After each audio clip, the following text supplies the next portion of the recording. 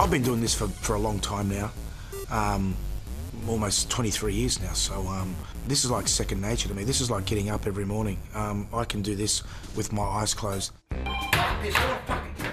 There's no way I'm paying for all of this. This is bullshit. I've known him, I reckon, for 10 or 11 years. Joey's definitely suited to the nightclub industry. I don't think Joey could be in any other industry.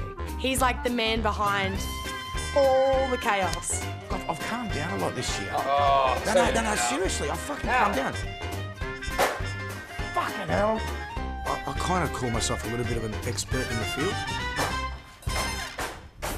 Seen it all before, and I'm going to see it all over again.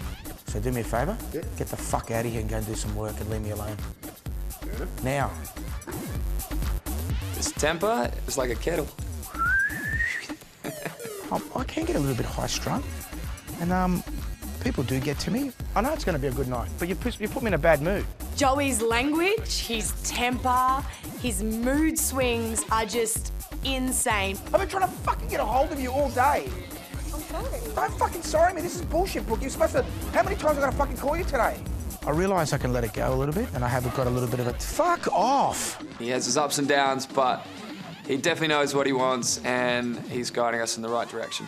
I definitely have had great times with him. I've had some bad times with him. He just wants something done. It's got to be done his way, you know, and that's how he is. So you've just got to be used to it. I reckon we do things my way. Matt and I are godparents to his daughter, so there's definitely a family relationship now.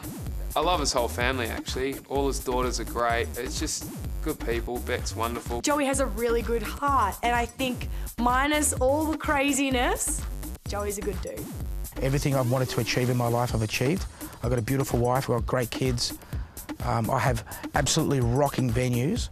I have great partners, and I have also a great following of people that follow me from one venue to another and make my venues what they are every Saturday night.